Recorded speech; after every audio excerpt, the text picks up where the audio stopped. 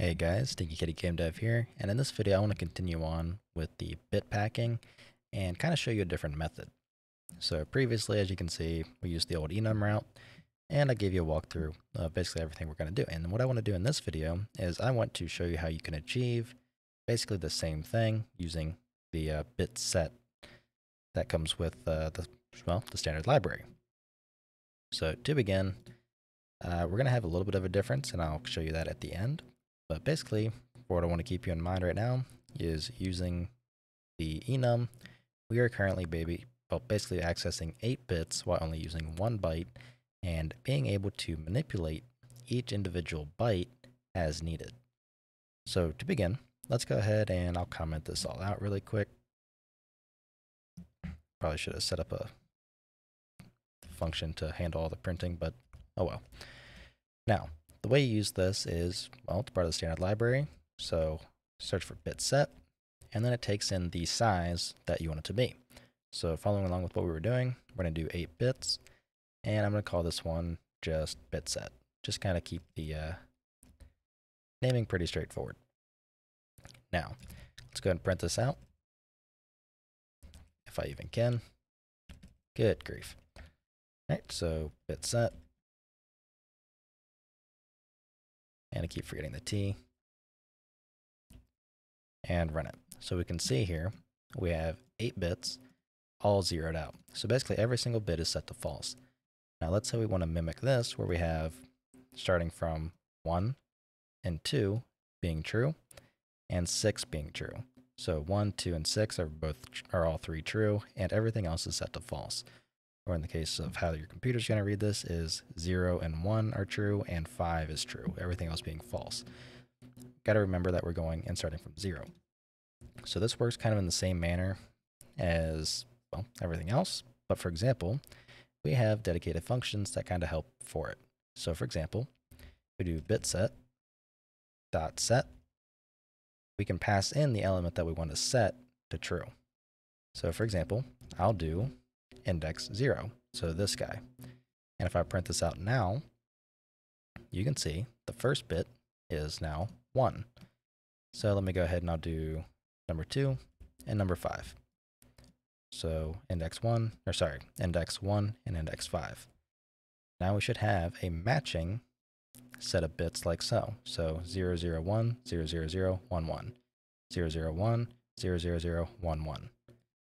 All following the same format. So we basically have the exact same thing as what we were doing up here, but simply through this little snippet. Now there's something to take into consider. Well, they don't need to take into consideration, but basically if we looked at the size, if you remember at the beginning of the video, when I printed out the size of this class, which only contained this example enum, it showed that it only took up 1 byte. Well, let's go ahead and print out the size of this setup here. So bytes used, and we're going to use the size of the bit set. Here you can see we're not using 1, we're using 4. And this doesn't necessarily scale, it's no particular reason. I'm not 100% sure on the reason of this. My guess is it's using like an actual kind of number for this, so it's allocating a specific amount of bytes to basically fill it. So for example, if I switch this to, heck, if I even go all the way up to 32 for the amount of bits, you can see we're still at 4 bytes. And I can show you, I'll go ahead and print it out really quick.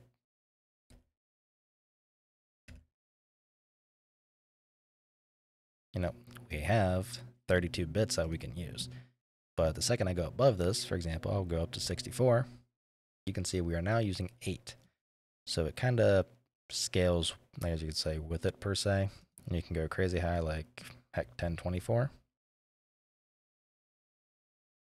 And we're using 128 bits, or bytes, sorry. But, I mean, you get a crap ton of different flags that you can kind of flip on and off as you need. So it really kind of depends on you. Now, let's go ahead and revert that back to 8. Now let's say we wanted to alter this. So I'll do this one bitset before reset. Now let's say we want to change position 5 back to a 0. So what we can do is, instead of calling set, we can simply call reset. So set you can kind of think of as setting a bit to true, and reset you can kind of think of setting it to false. So it flips between 1 and 0. So if I run this now, you can see that our 5th bit starts out as a 1 after we set it, and then goes to a 0 after we reset it. So that's kind of how you can use the BitSet, just on a very basic sense. Most of the common operators for it just work. So for example, you can access them directly. So for example, I'll access index 5 just to print out what it is. And you can see it's a 0. If I comment out the reset, it should show that it's a 1, that kind of stuff. So you have a lot of the common operators that you would normally have that still work with it. And again, all the same, the bitwise stuff works with it. So anyways, that's going to wrap it up for this video. This was kind of like just a simple continuation onto the previous video to kind of get you started, or at least knowing what this is and how to use it on a basic sense. So if you come across it, you can hopefully at least read it and see what it's doing. Because I know in games like CSGO, if you look through some of the generated SDKs, they're using this for, I believe, their different states like swimming, standing, crouching, jumping, and all that kind of stuff, if I recall right, but I could be mistaken. Anyhow, that is going to wrap up this video, and I will see you in the next one.